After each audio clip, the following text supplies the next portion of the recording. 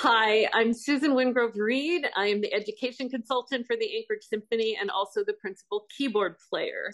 Welcome to Words on Music about our November 4th gala concert that will just be a rip snorter from beginning to end in so many different ways. So let's talk through each of the pieces for a little bit of background information. I'm super excited about what will be an Alaska premiere of the first piece by Quinn Mason, who is a young African-American composer. He was born in 1996, so living composer. And he's a composer and a conductor. Detroit Symphony Composer in Residence in 2022. He's won a lot of awards, written a lot of music for orchestra, and the piece we'll be playing as our premiere piece on that concert coming up is Joyous Trilogy, which won the first prize for the Metropolitan Youth Orchestra in New York in 2021 as an emerging composer. Quinn Mason studied and did tutorials with Libby Larsen, a renowned American composer, and also conductor Marin Alsop, among many other people. So women have had a very influential role in his life in the music world.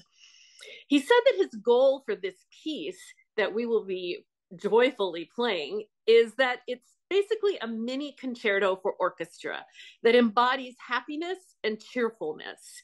And it's accessible work that will put any listener in a good mood, is at least his hope.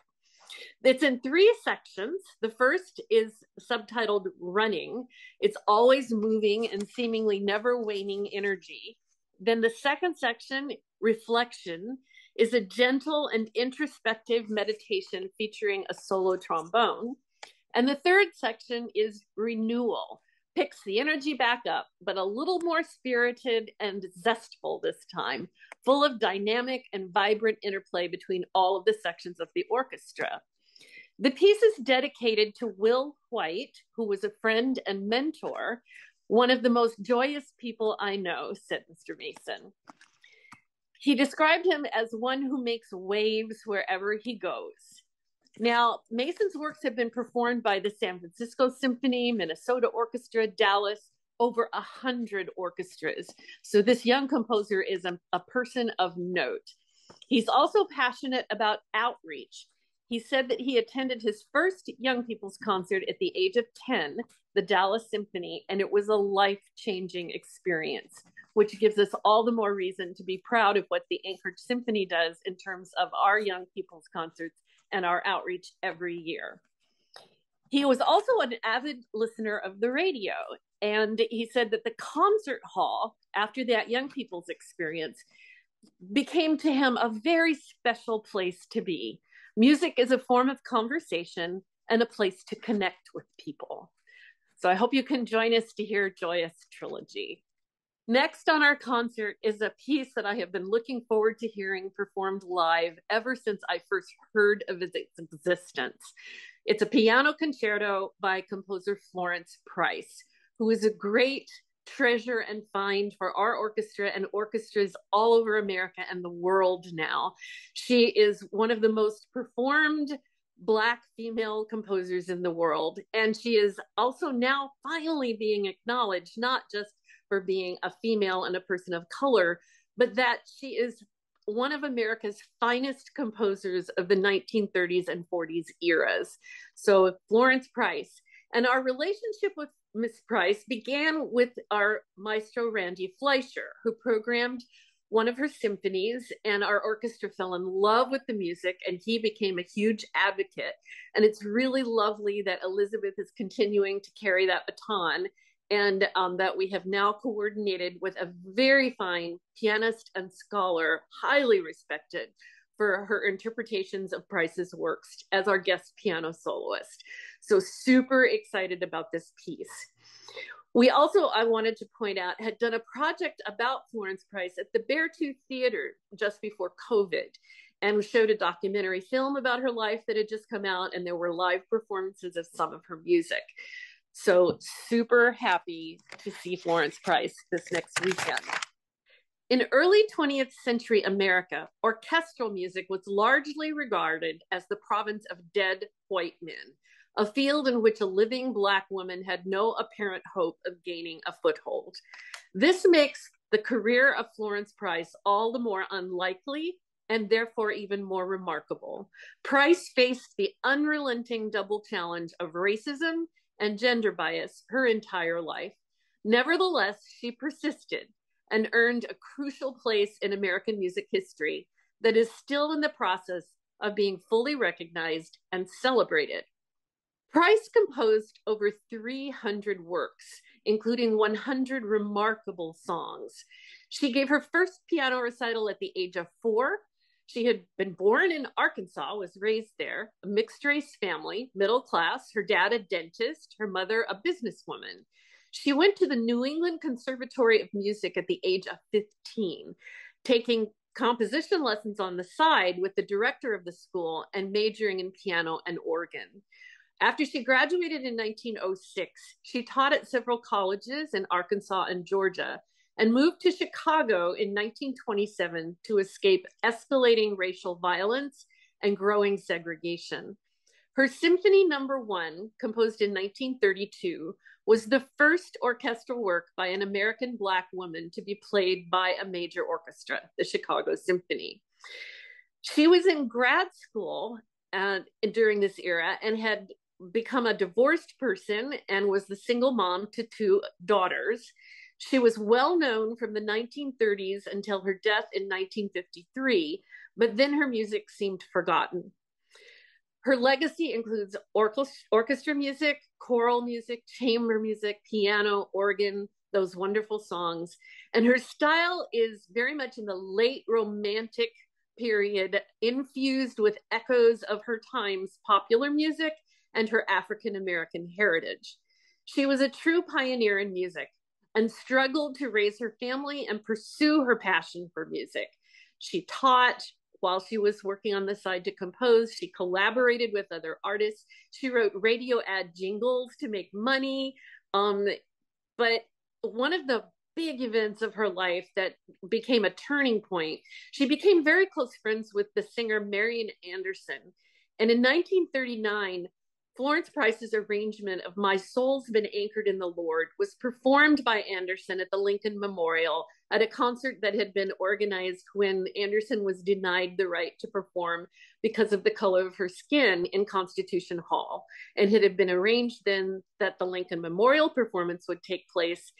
And then it was also broadcast nationwide over the radio. So hundreds and hundreds of thousands of people were introduced to Florence Price through Marian Anderson. She was also good friends with another composer on our concert on November 4th, William Grant Still, and there'll be more to share about that later. In 1951, she got a commission by Sir John Barbaroli in England, but had to cancel her visit for the premiere due to going into the hospital. She also then was acknowledged to receive a wonderful international award in Paris in 1953, and she had dreamed all of her life about traveling to Europe, but also had to cancel due to illness, and she died a month later. How I wish she could know now that she is being recognized as one of America's finest composers, certainly of the eras I mentioned, but now her reputation just keeps growing. And now let's talk just a little bit about the piece that we're going to hear. She was encouraged to write a piano concerto by conductor Frederick Stock, who conducted her symphony when it was performed by the Chicago Symphony. She played the premiere performance a year after the premiere of that orchestral piece, so in 1933. And it was to great acclaim. The piece is in 3 sections, fast, slow, fast, like a concerto, just there are no breaks between the movements or the sections. The full score was thought to be lost by 1940, and it was reconstructed from multiple sources and then performed. And our soloist, Karen Walwyn, gave the first performance of the reconstructed work in 2011. In the year 2018, an original manuscript copy was discovered. There are various versions of the story. One of my favorites is that it was located at an auction that was happening in a Chicago auction house. But whatever the roots are, the original orchestration was found. And it's really amazing, as Elizabeth has described to our orchestra, that the reconstruction that had been done by scholars, et cetera, was very close to what the actual orchestration was when the score was finally discovered. So the three sections include a moderato, which has a brief orchestral introduction and a wonderful piano cadenza, and then a sweeping main idea with hints of spirituals, and it undergoes virtuosic and harmonically inventive dialogue between the solo and the orchestra. The middle adagio is poignant and lyrical, gorgeous, in a call and response kind of style with the orchestra, reminiscent of sorrow songs from the slave traditions in pre-Civil War times. And the final section, the allegretto, is based on the juba, a lively dance that she said she was inclined to always use a juba in any of her larger works because it was such an important and infectious and exultant, commonly known dance that predates the Civil War. So Florence Price's Piano Concerto, something to really look forward to and keep rediscovering in recordings and hopefully future performances all over the world. After the intermission, we will hear a wonderful short work by William Grant Still, whose nickname is the Dean of African American Composers, and he was the first Black American to conduct a major orchestra in our country, and the first to have a symphony performed by a major orchestra, and also the first to have an opera performed as a Black composer. He grew up in Little Rock, Arkansas, which is where he eventually crossed paths with Florence Price. His mom taught high school English, and his grandma taught him hymns and spirituals. His mom was a widow, and when William Grant Still was 10 years old, she remarried. And he has recorded that his stepfather was incredibly nurturing and introduced him to opera on recordings and also to the theater, which then he went insanely gloriously into a music career himself. He studied the violin, the piano, oboe, and clarinet. He composed 200 works in his lifetime, including 9 operas, 5 symphonies, and 4 ballets. He was a performer and arranger on Broadway and in jazz clubs, and he arranged an Artie Shaw Frenesy, one of the best-selling records in many, many decades, was an arrangement by William Grant Still. His Serenade for Orchestra was a 1957 commission from the Great Falls High School Orchestra in Montana, a superb ensemble. It features folk song ideas and wonderful harmonies. It's in a neo-romantic style and is described by many critics as just exquisite. You will hear echoes of the Florence Price Piano Concerto in the middle section of this piece. And there are references to pop ballads, including tunes that you might be familiar with, like I Only Have Eyes for You and the pop song Earth Angel. And it ends with a rousing forte of ecstatic joy. It was originally intended to be a cello concerto proposed by Still's great friend in Los Angeles, the internationally famous cellist Gregor Piatigorsky. But instead, after he worked with the score for a while, it became more of an orchestral setting, but features lush cello scoring within the orchestra. Looking forward to another exquisite gem, William Grant Still, and the Dean of American Composers on our concert. The finale of our November 4th concert is a work musically by Aaron Copland, but we also have to spend a minute or two talking about what an incredible tribute it is to the genius Martha Graham, who did the choreography, and it was her idea originally to do the ballet with Copland.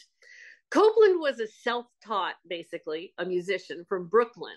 He immersed himself in studying piano and theory, but instead of going to college, he went to Paris, and where he became the very favorite pupil of Nadia Boulanger, the most influential teacher of her time, who mentored many, many international composers in Paris in that era. He became enthused about modernism and an array of styles and voices. Copland later credited media when back in the United States that enabled composers to transcend the concert hall. serious art that could and must pay attention to the public taste and effective emotional communication. He incorporates in just about every score he wrote folk music, jazz, playful rhythms, intriguing harmonies, bold brass, and percussion.